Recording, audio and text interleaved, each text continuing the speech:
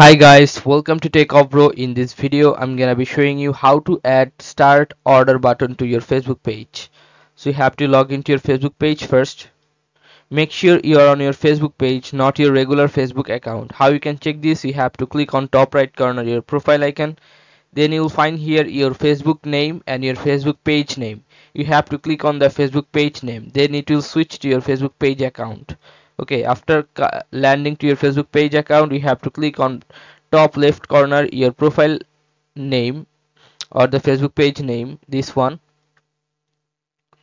Then you have to click on this three dot icon and click on edit action button. Now choose change button.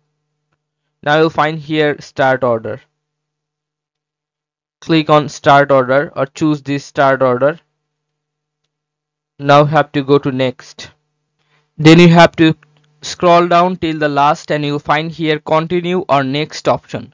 If you click on next, you will find a box to fill up your link or any ID, or you can link there your website link or anything like this. You have to click on that box and you have to put the website link and then you have to click on OK. Then your will be found here. Okay, so this is how you can do this, guys. If you find this video helpful, then please give a thumbs up and don't forget to subscribe the channel. Thank you so much for watching the video.